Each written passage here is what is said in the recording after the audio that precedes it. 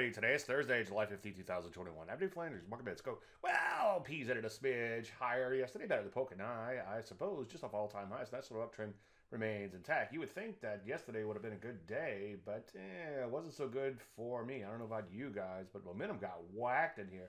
A little bit more evidenced by the action in NASDAQ. Only down 0.25%, but look at this action here. Lap higher and then reversed and sold off fairly hard in here. Certainly not the end of the world. Uptrend still intact there. However, you look to the Rusty, you get a true picture of what happened yesterday. Momentum got absolutely cream. Look at the Rusty, down 1.5%. Sound like tiny elbows. Look at that Rusty. You got cream. Anyway, you can see kind of a big picture top remains in place. Looking pretty ugly, at least for now. How's that for an oxymoron from a trend following moron? Speaking of pretty ugly, energies broke down in here. As you can see, they could bow tie soon.